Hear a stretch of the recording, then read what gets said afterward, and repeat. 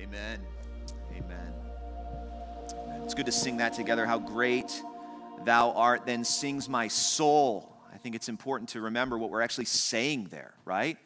Our entire being, in response to the glory of God demonstrated in Christ Jesus, should sing.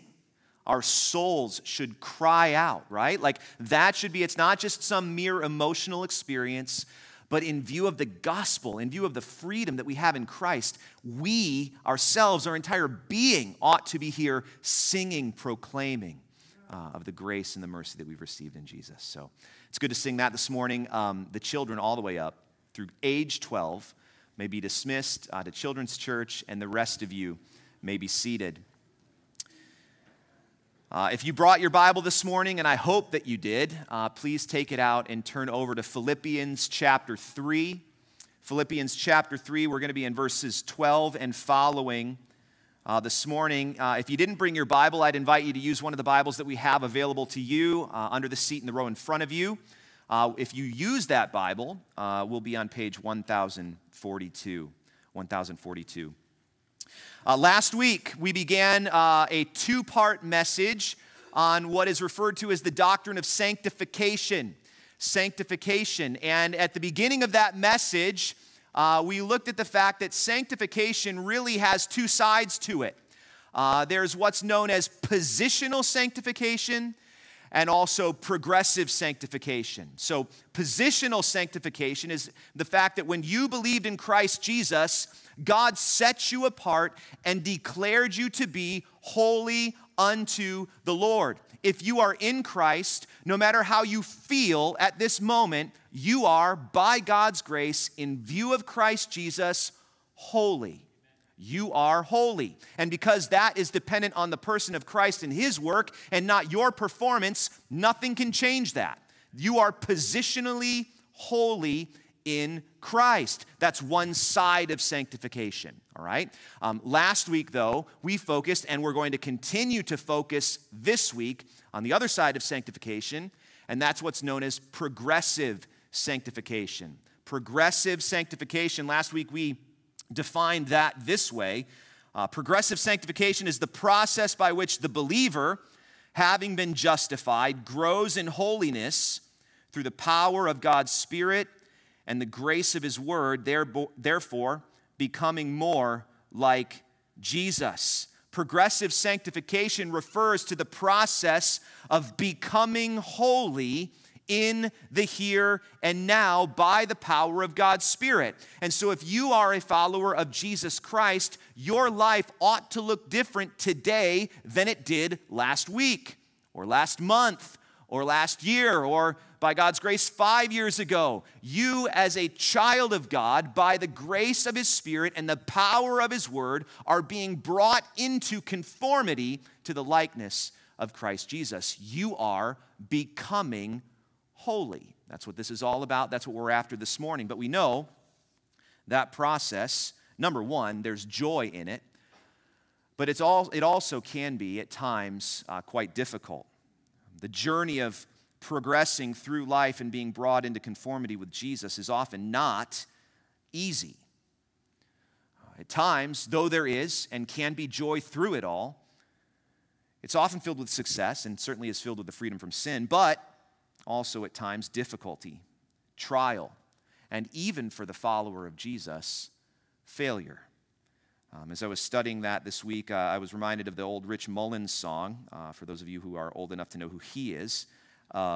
Songs by his we sung in youth group when I was in high school. One of those is a song called Sometimes by Step, and Mullins writes this. He says, "And on this road to righteousness, sometimes the climb can be so steep, I may falter in my steps, but never beyond your reach."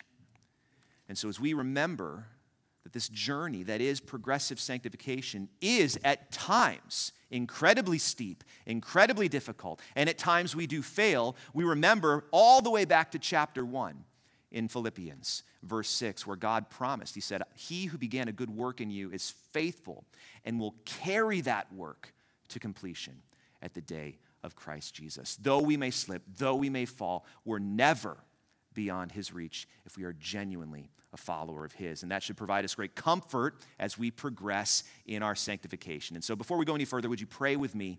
And then we're going to get right into the text. Father, we thank you for your word. We thank you, Father, for your Spirit who guides us into truth, who progresses us in holiness, who points us to Jesus.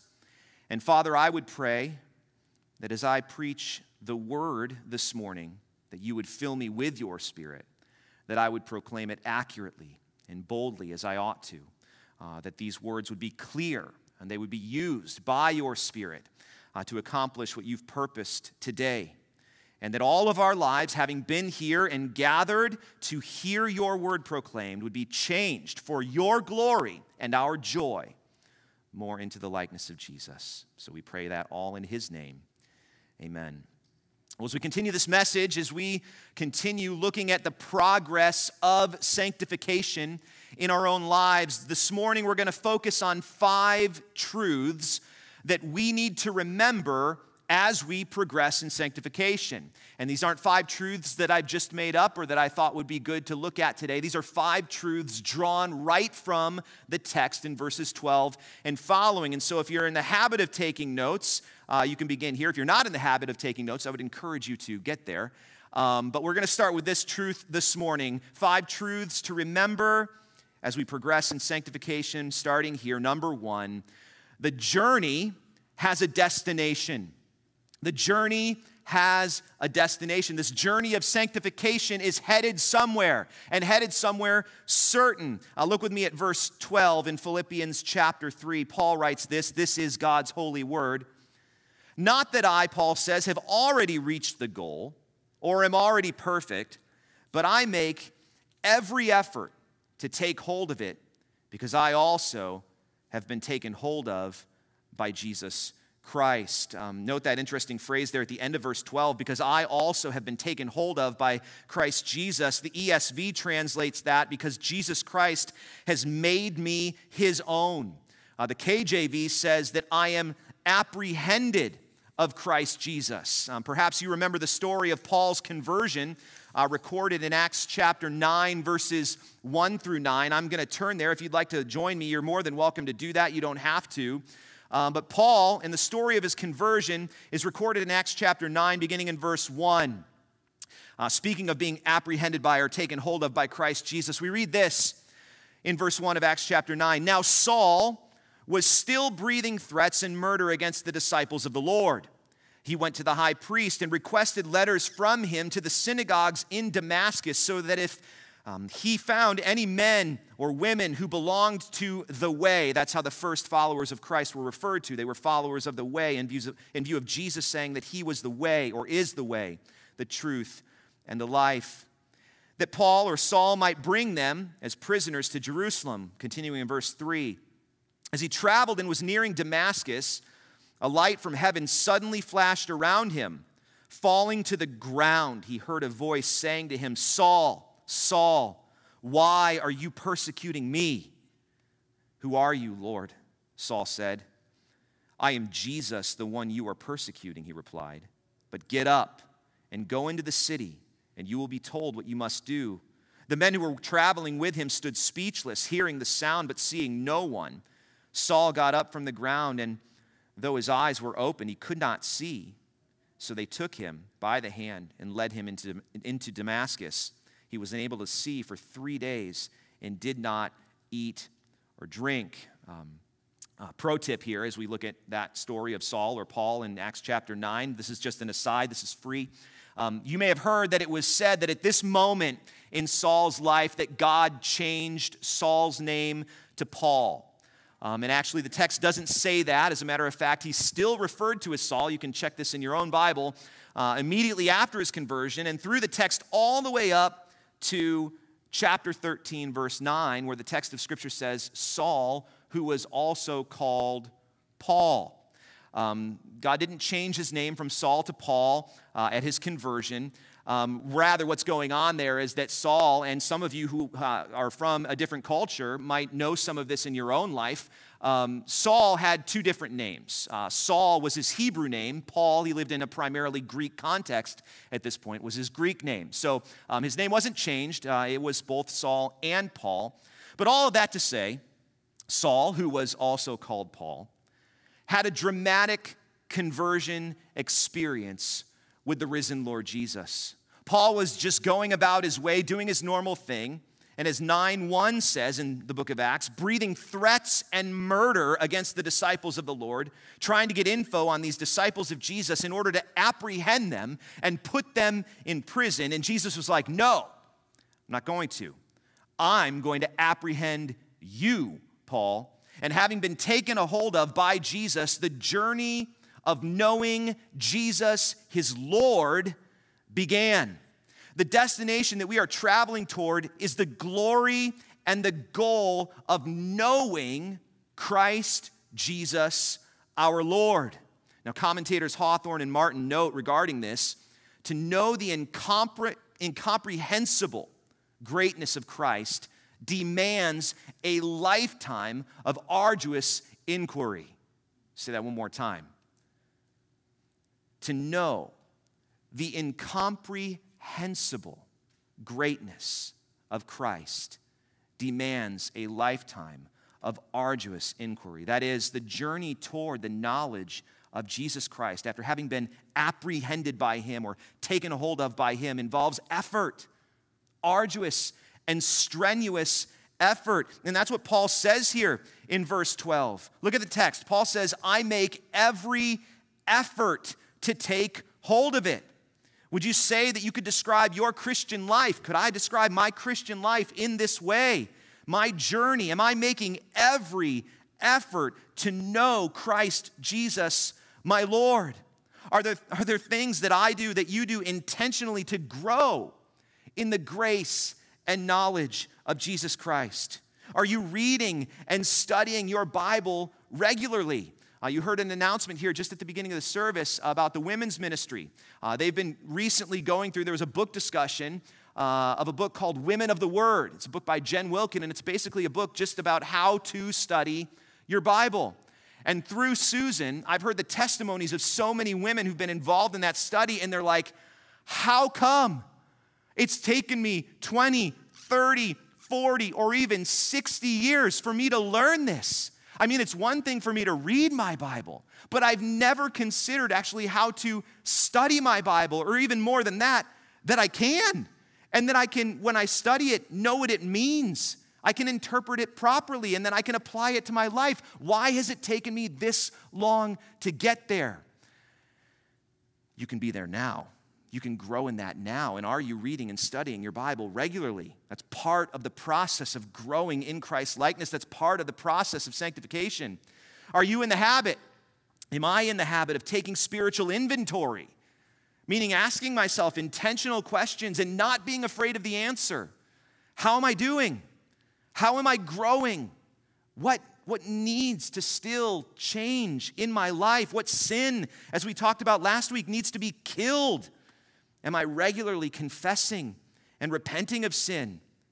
Do I consider prayer as a priority in our lives? Are we establishing intentional relationships that will push and encourage and keep us accountable in our relationship with Christ? More on that in just a little bit. But in your life, in my life, if they were to be examined, would one of the conclusions be, yeah, this person is making every effort to go on, to grow, to know Christ Jesus.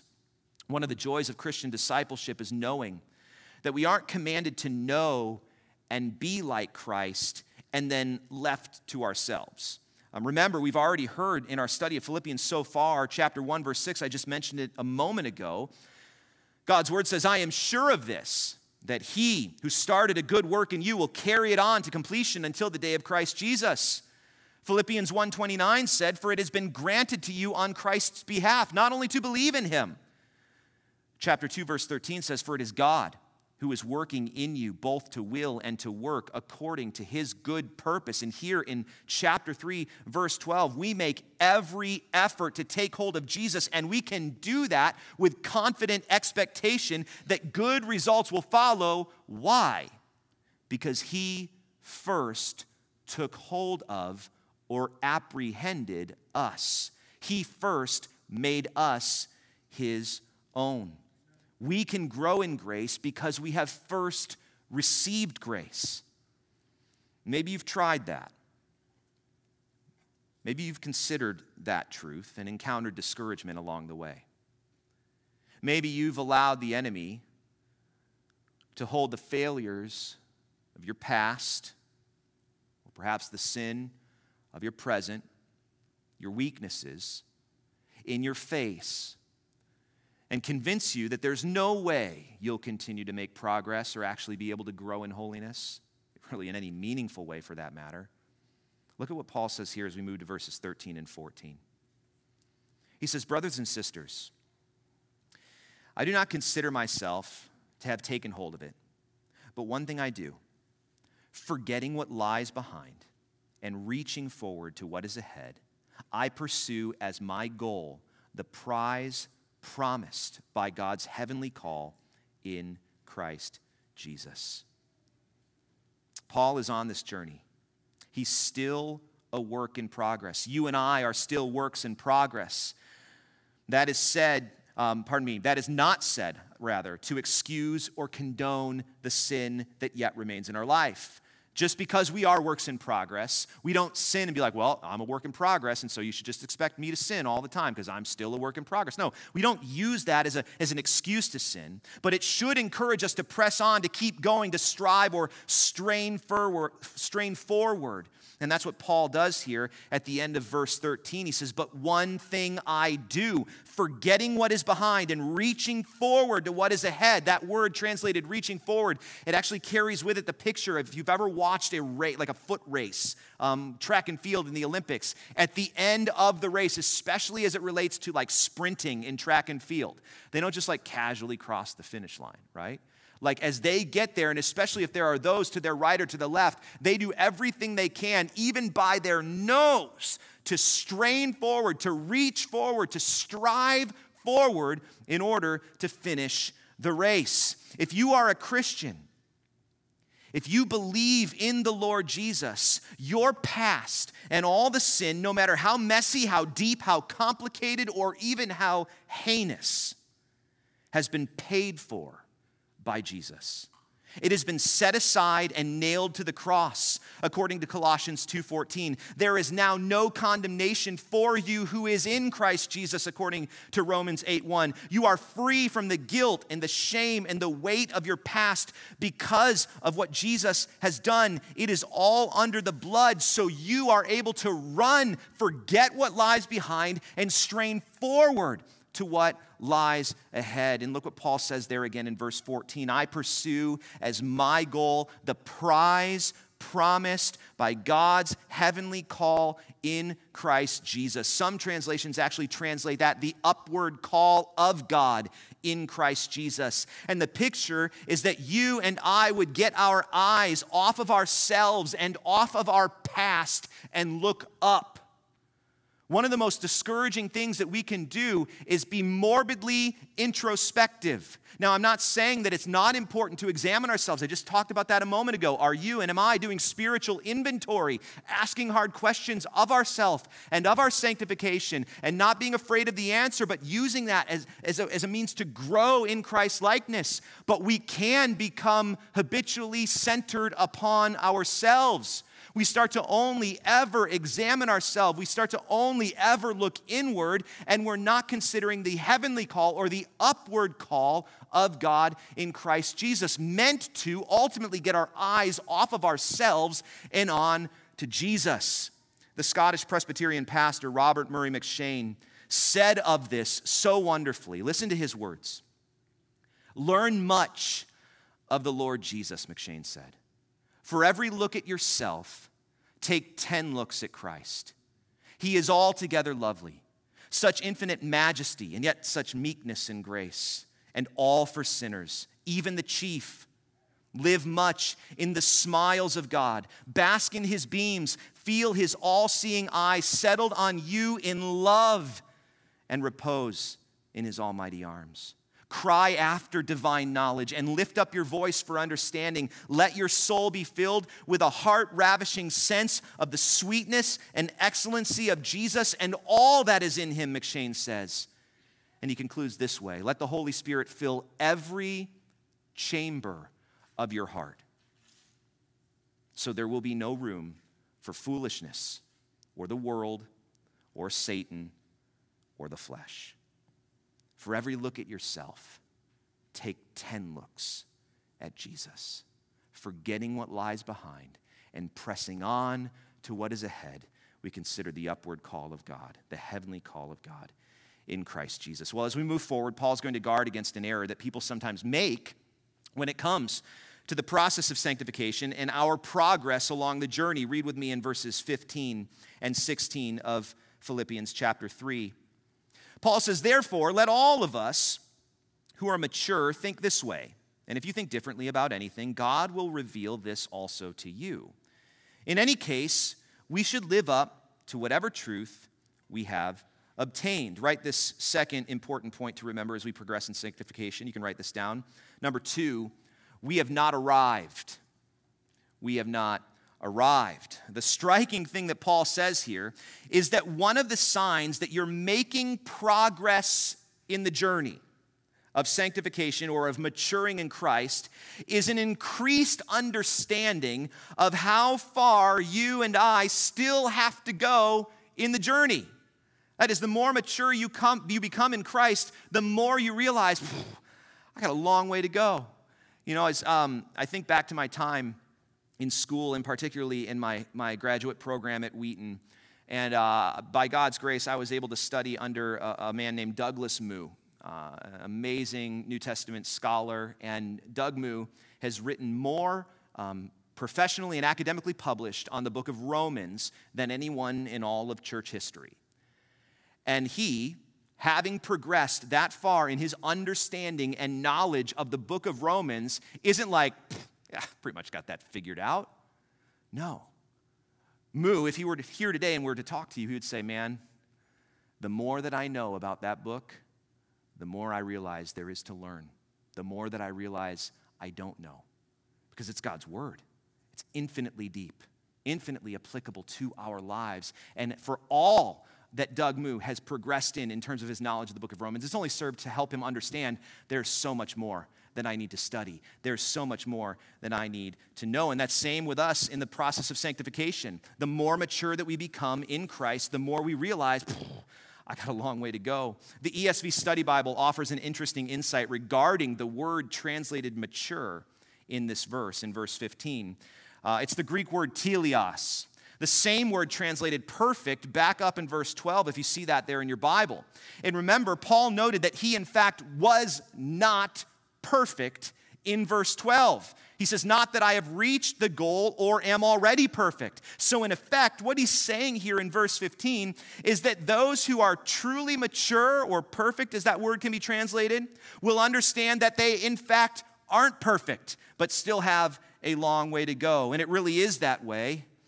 Maybe you know a little bit of that. As we come to know God more deeply, we, as I've said, understand more fully his character, majesty, and holiness. We recognize how much we actually fall short.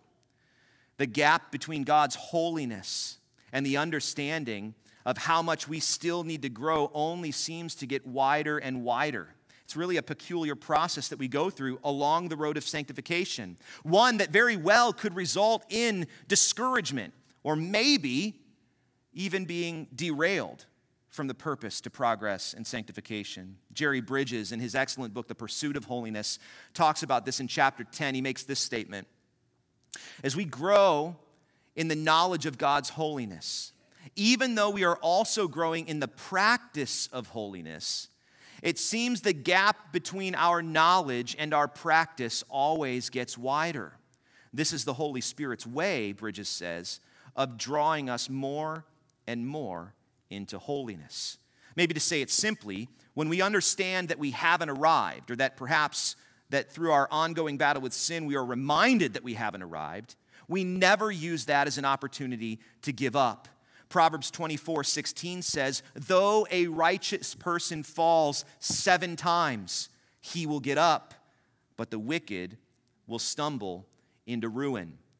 The true believer, understanding that they haven't arrived, indwelt by God's Spirit, does not give up. But when they do sin, they do get up, as this proverb says. And what does that mean, really, to get up and keep going? When the righteous person falls 7 times, he will get up. I wrote down these 3 things. This is what it looks like as a believer to get up and to keep going. Number 1, you confess your sin. You make no excuses for it, but you confess your sin. The New Testament word for confession is the word homologeo, and it means literally to say the same thing. Sometimes when we think about getting up and confessing our sin, we say, yeah, I get it, I sinned. It was a sin. I'm not making an excuse, that was a sin. But that's not what saying the same thing means. To say the same thing about our sin, at least as the New Testament describes it, is to say the same thing that God does about your sin and make no excuses for it. So I am saying that what I've done is sin. It is utterly sinful. It is abhorrent to the Lord. I want no room for it in my life. I'm admitting that I did it. I'm making no excuse for it, and I want to move on from it. I'm confessing my sin, and then I'm turning from it. I'm repenting of it. And repentance involves both a turn and a change of mind.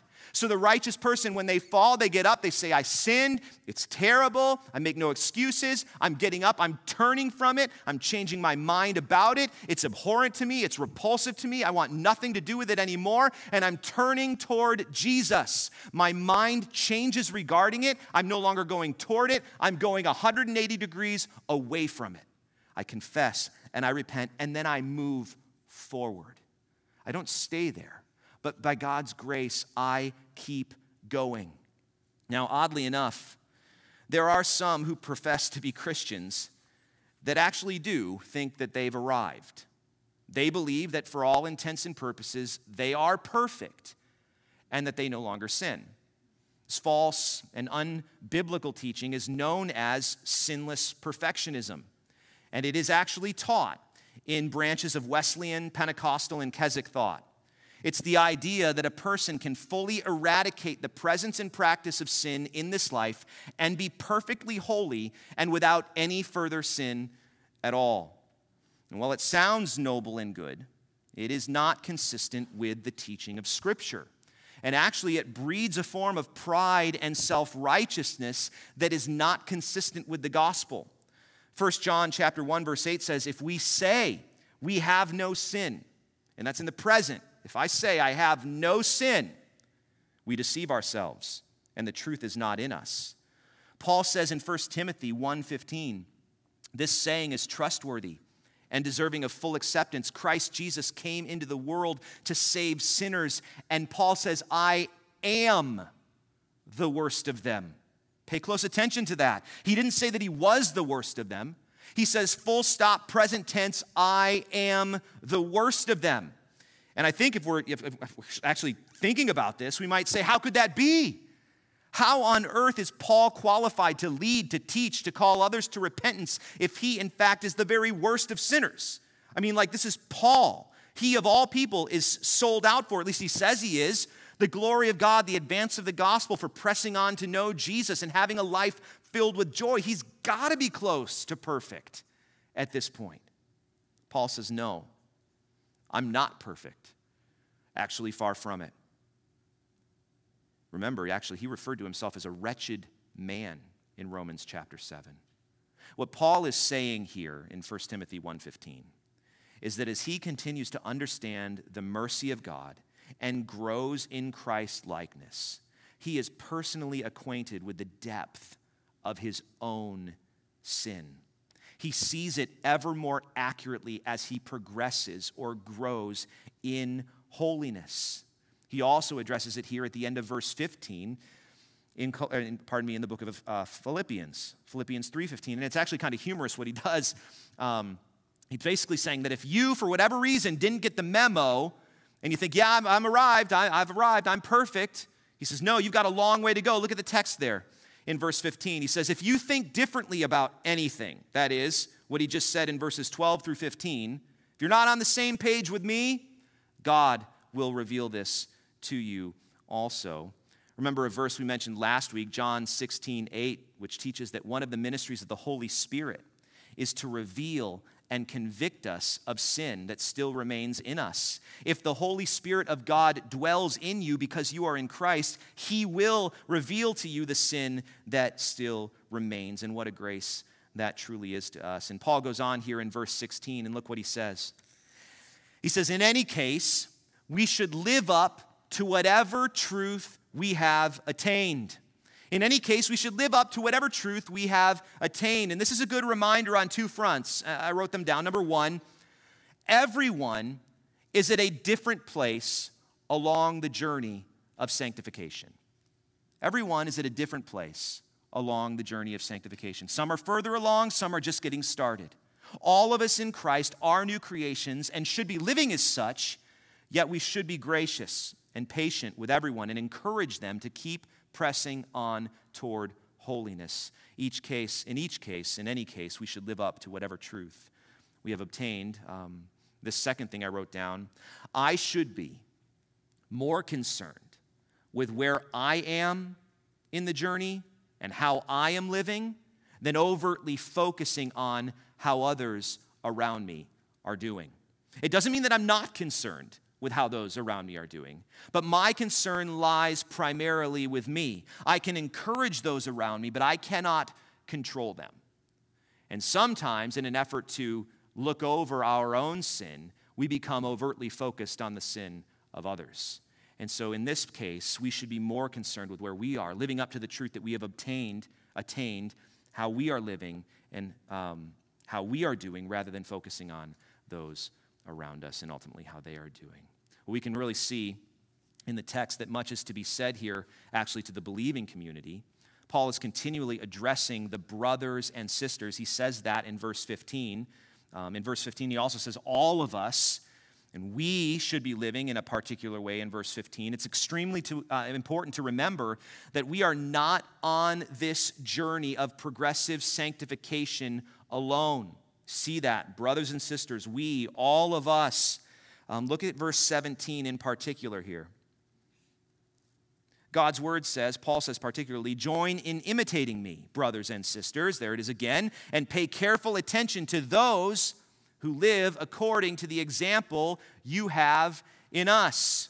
Join in imitating me, brothers and sisters, and pay careful attention to those who live according to the example you have in us. Note this third truth to remember as we progress in sanctification. Community is essential.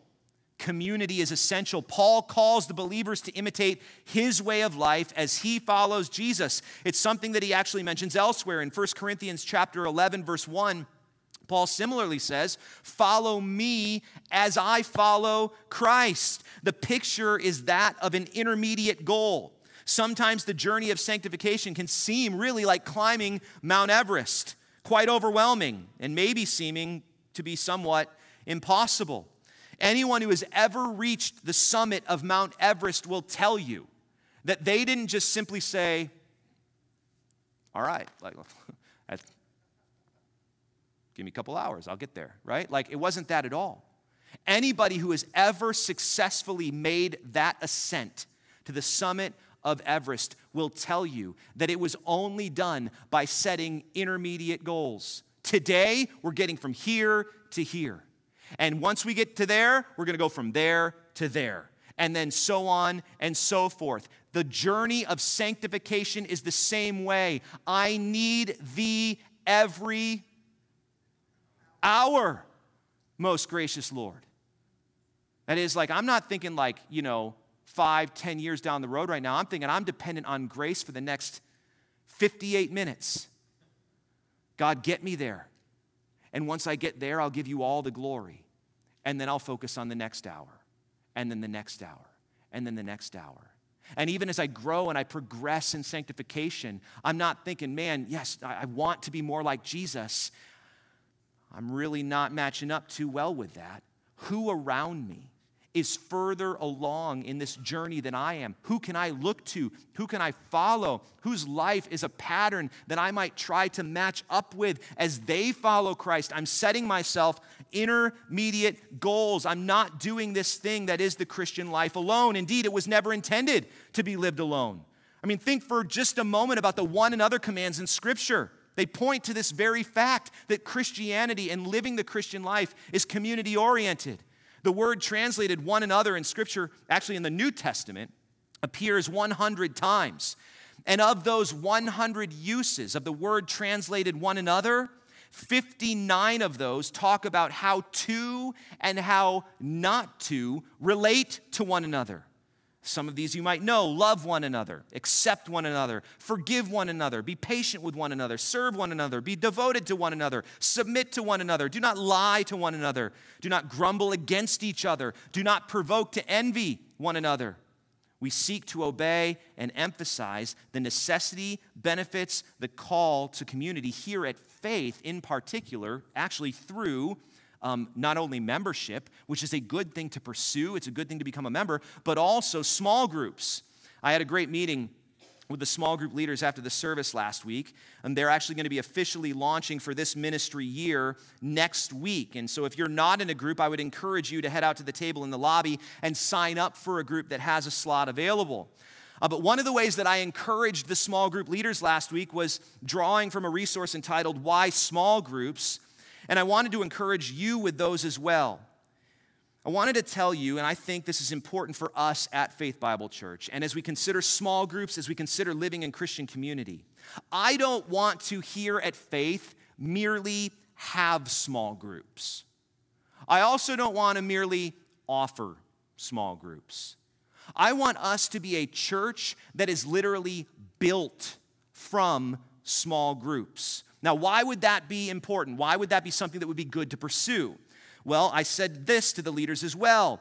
Our small groups are not just social clubs to get together once a week and talk about whatever, but they're going to be focused on or characterized by 4 very specific and intentional things. The first one is the sanctification, which we're talking about right now, of every person in the group. One of the reasons that you join a small group is the hope that through the small group and the ministry to and from one another, you will be sanctified. You will grow in Christ likeness. That's the first purpose. The second purpose is that we would be mutually caring for one another, right? It's not just a mere social club, but we are there because we love the people who are a part of our group, and we expect to and ought to expect to, because we're brothers and sisters in Christ, be loved by them as well. Sanctification, mutual care. Number 3, fellowship and partnership in the gospel, right? As we are with these people in the small group environment, we recognize that we hold the same values in Christ, that we are partners in the advancement of the gospel, and we consider how can our group be used as one tiny part of Faith Bible Church for the advancement and the spread of the gospel. It might be having a small group dinner where everybody in the group says, I'm going to invite one neighbor over to this cookout at my small group leader's house, and we are going to intentionally love on these people, show them hospitality, and share with them the good news of the gospel, because we together in this group are partners in the advancement of the gospel. And finally, the fourth characteristic, being a place where we can regularly experience the ministry of the Holy Spirit in and toward each other through the use of our gifts. Small groups are a great way to experience biblical community, and that we would be committed to that and have that commitment here. In a specific reason for having those as believers in this church is that we would grow with and be with one another for the advancement of the gospel. Are you benefiting from and committed to living in gospel-focused community for the benefit of others? It's vital to our sanctification. And while that community of people would be for us, there also does exist a collective, a community of people around us that is opposed to sanctification, and perhaps opposed to our sanctification, the gospel, and the glory of Christ. Look at the text here in verses 18 and 19 as we continue. For I have often told you, and now say again with tears, that many live as enemies of the cross of Christ. Their end is destruction. Their God is their stomach. Their glory is in their shame, and they are focused on earthly things. Make note of this, the fourth thing to remember as we progress in sanctification: the opposition will continue. The opposition will continue. There will always be those who live in rebellion to the gospel. What Paul is saying here could be speaking of the Judaizers, those who rebel against the gospel by demanding that something be added to it in order for it to be effective, in order to be saved, namely, in their case, observance to the law through circumcision. Or he may be speaking of overall rebellion and unbelief in general. Interpreters are divided on that, but I think the principle of application is the same either way. As Christians on this side of glory, we will continue to live in the midst of a crooked and perverse generation. Paul noted that in chapter 2, verse 15. Don't miss, though, Paul's attitude toward them. It moves him, the text says, those who are in opposition to the gospel. Their very existence, their rebellion against the gospel moves him, the text says, to the point of tears, to see people living as enemies of the cross. We ought to be grieved to see people live in opposition to Christ and make every effort to proclaim to them the gospel. But the truth is, especially when the road to sanctification proves to be difficult and trying, that we end up not being grieved by the wicked, but instead we're drawn away, enticed by what seems to be the ease, the comfort, and the false joy of those who live for themselves. The psalmist Asaph experienced this. It's recorded in Psalm 73. Listen to what he said. God is indeed good to Israel, to the pure in heart. But as for me, my feet almost slipped. My steps nearly went astray, for I envied the arrogant. I saw the prosperity of the wicked. They have an easy time until they die. Their bodies are well fed. They're not in trouble like others. They are not afflicted like most people. They set their mouths against heaven. Their tongues strut across the earth. Therefore, his people turn to them and drink in their overflowing words. That is, they're enticed by them. They're taken away by them. And the wicked say, verse 11 says, how can God know? Does the Most High know everything? Look at them, the wicked. They're always at ease, and they increase in their wealth. Wouldn't it just be easier to give up and to walk in the way of the wicked? Is the whole pursuit of Christ and at times the difficulty of the journey of sanctification really worth it? Asaph in Psalm 73 asks that question. He says in verse 13, did I purify my heart and wash my hands in innocence for nothing? For I'm afflicted all day long and punished every morning. So I'm still dealing with difficult things every single day. Didn't Jesus come into the world? And of course, he's not saying this particularly, but we often think in view of that, didn't he come to make me healthy, wealthy, and wise? Didn't he come to take away all my sickness and all my troubles? And if I really have faith in him, shouldn't my life just be easy all the time? I mean, if God was really powerful, he would do that for me, right? We think like that. But look what Asaph concludes when he gets his mind focused on truth. When I tried to understand this, Asaph says in verse 16 of Psalm 73, it seemed hopeless until I entered God's sanctuary. Then I understood their destiny. Indeed, you put them in slippery places. You make them fall into ruin. How suddenly they become a desolation. They come to an end, swept away by terrors. This is what Paul says of those who live in opposition to Christ in the gospel. In verse 19, look at the text again. He says, their end is destruction. Their God is their stomach. Their glory is in their shame, and they are focused on earthly things. Their end is destruction. Salvation comes only through Christ, not through supposed freedom or the supposed freedom of satisfying my every desire and pleasure. Their God is their stomach. That is their own pleasures and appetites, which they never satisfy. They're after those things, but they'll only ever get hungry again. Their glory is in their shame. What they boast about now will be a source of shame for them before the judgment seat of Christ. They're focused on earthly things. Their minds are only considering the here and now, not where they will be in 100 years. Why would I say that? I would say that because of this. Because the only thing that will matter to you and matter to me 100 years from September 10th, 2023, for every single person in this room, is what you did with Jesus Christ. What you did with him is the only thing that you will be concerned about at that point. And so what have you done with him? Have you turned to him? Have you trusted in him? Are you following after him? Are you desiring and striving to be more like him? Have you bowed the knee to him? Well, as we draw to a close today, please look with me at verse 20 through chapter 4, verse 1. God's word says this, and this will conclude our passage for the day. Our citizenship is in heaven, and we eagerly await a Savior from there, the Lord Jesus Christ. He will transform the body of our humble condition into the likeness of his glorious body by the power that enables him to subject everything to himself. So then, my dearly loved and longed for brothers and sisters, there it is again, my joy and crown, in this manner stand firm in the Lord, dear friends. Our final point, our final thing to remember as we progress in sanctification today is this: our glorification is certain. Our glorification is certain. We can press on with assurance along the journey towards sanctification because we know that the end of the journey by God's grace is certain.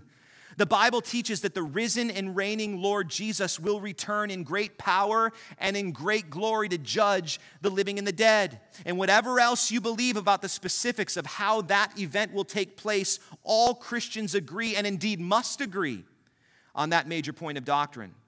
After Jesus promised the Holy Spirit, he ascended into heaven in his glorified body that he had when he rose from the dead. We read of this in Acts chapter 1, verses 9 through 11. The text says, after he said this, that's promising the Spirit, he was taken up as they were watching, and a cloud took him out of their sight. And while he was going, they were gazing into heaven, and suddenly two men in white clothes stood by them. They said, men of Galilee, why do you stand looking up into heaven? This same Jesus who's been taken from you into heaven will come in the same way you have seen him going into heaven. At his return, the promise that we have in Scripture is that we will receive an immortal body like his glorified body. This, in a sense, this glorification is the culmination of our sanctification. Of this moment, Scriptures tell us that the dead in Christ will rise first, and their soul will be reunited with a new body. Those who remain at the Lord's coming will meet the Lord in the air and be changed in the blink of an eye. You can read more about that in 1 Thessalonians chapter 4, verses 15 through 18. 1 Thessalonians 4, 15 through 18. But this is a good opportunity as we close. It's a good point for clarification. Something we've talked about before, but something that is often misunderstood. When we die, our body goes into the ground, and our soul goes to be with the Lord. The great majority of those who are in heaven with the Lord do not have a physical body right now. Their souls are awaiting, they're there awaiting the return of Christ and the final resurrection. According to Scripture, there are only 3 individuals right now who have physical bodies in heaven. Enoch, Genesis 5:24 says, Enoch walked with God and then was not there because God took him. Additionally, Hebrews 11:5 says, by faith Enoch was taken away so that he did not experience death. So Enoch still has a body, presumably the one that he had here on earth. Elijah also, 2 Kings 2:11 and 12 says, as they continued walking and talking, a chariot of fire with horses of fire suddenly appeared and separated the two of them. That's Elijah and Elisha. Then Elijah went up into heaven in the whirlwind, and Elisha watched. And of course, Jesus. So we've got Enoch, Elijah, and Jesus. The eternal Son of God is now forever the God-man. His resurrection body, his glorified body, the one he possesses now, is like the body we ourselves will receive at his return. It is incorruptible, immortal, completely free from sin, and indeed not able to sin. Any infirmity or ailment we suffered with here on earth will not be so with our resurrection body. The deaf will hear, the blind will see, the mute will talk, the lame will walk. We shall be glorified and conformed to the likeness of Jesus. And what that moment will be like when we receive our glorified bodies isn't fully known, but the certainty of that event is. And that, the scripture says, should make a sanctifying difference in the way we choose to live right now. Listen to the words of 1 John chapter 3, verses 2 and 3. God's word says, "Dear friends, we are God's children now, and what we will be has not yet been revealed. We know that when He, that's Christ, appears, we will be like Him because we will see Him as He is." And then the sanctifying benefit of that, and everyone who has this hope, that hope, longing for the return of Christ to be made fully into His image, purifies himself just as He is pure. So because our glorification is certain, we press on in obedient, holy living today. How? How do we know that this event really is certain? With that, I would invite the band to come back up at this time. Look at the conclusion of verse 21. How will this be accomplished? The text says, by the power that enables Him, that is Jesus, to subject everything to Himself. Psalm 110, verse 1, and 1 Corinthians 15:25 tell us that we are racing toward a day when all things will be put in subjection to King Jesus. Indeed, all His enemies, as those texts say, will be made a footstool for His feet. So the question is, what difference does that make for me and for you today? Look at our final verse, chapter 4, verse 1. So then, my dearly loved and longed for brothers and sisters, my joy and crown, in this manner stand firm in the Lord. Stand firm, continue in faith, press on in holiness, pursue with concentrated effort and purpose your sanctification. Don't be swayed or tempted by the world. Rest in Christ if you are a believer. For the unbeliever here, what difference does all of this make? I would say this to you. Flee to Christ today. Be free from the guilt, the shame, and the weight of your sin.